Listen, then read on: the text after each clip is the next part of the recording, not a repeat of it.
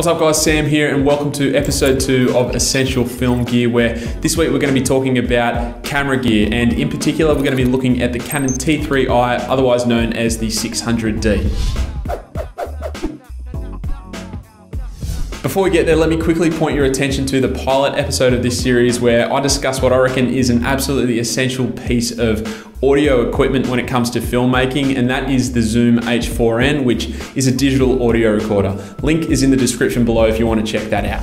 So look, I could spend today doing a pretty standard review on my Canon T3i. I could chat about the features, the fact that it has an articulating screen, the cinematic image quality, and so forth, but I think there's so many reviews out there already that I wanted to do something a little bit different. So today I'm going to keep things simple. I'm going to give you the reasons why you would not want to buy this camera.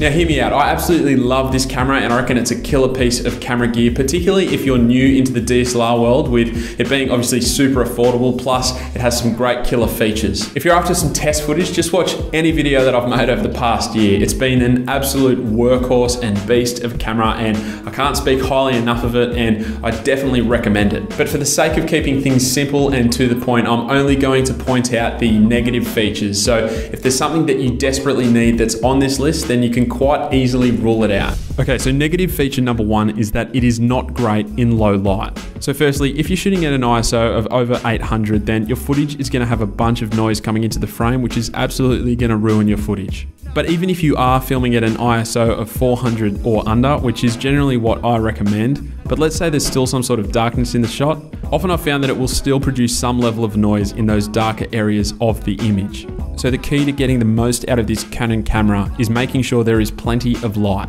This is by leaps and bounds the worst feature of this camera, and it does make filming a little inefficient at times, but I've made it work, and when you do get enough light, it produces some gorgeous looking images.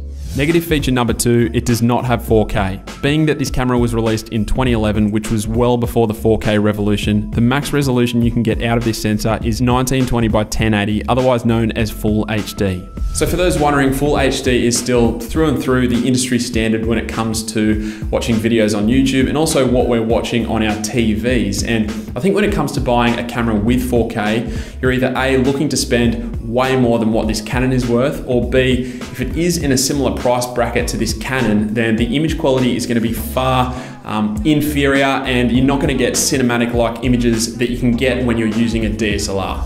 So whilst I would tend to push you away from buying a camera purely because of its 4K abilities, particularly if you're new to cameras, it is important that you know that this camera cannot record 4K. Negative feature number 3, it does not have slow-mo. Now this is a bit of a strange one, as a lot of DSLRs tend not to include slow motion features, so it seems weird to include this as a negative feature, but a lot of cameras that are geared more towards video and not still photography do tend to include slow motion, such as the GH4, the A7S and so on, so I thought it was worth mentioning in this video.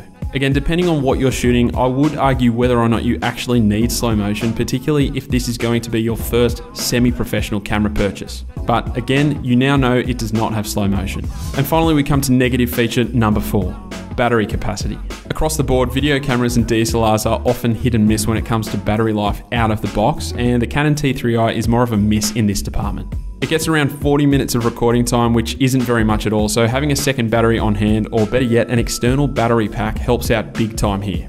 But that does add to the overall cost, so keep that in mind. Now that's all the negative features that I could come up with for this camera, and so hopefully what this video has done is actually show you that it's a great camera. And when you consider the fact that it's under $500 US, then I think it's a no-brainer in my mind that this is a great entry to mid-level camera purchase. Again, if you're looking for test footage, all you have to do is watch any of my videos over the past year. But that's it for today. Feel free to ask any questions in the comments below, but thanks heaps for watching, and I'll catch you guys later.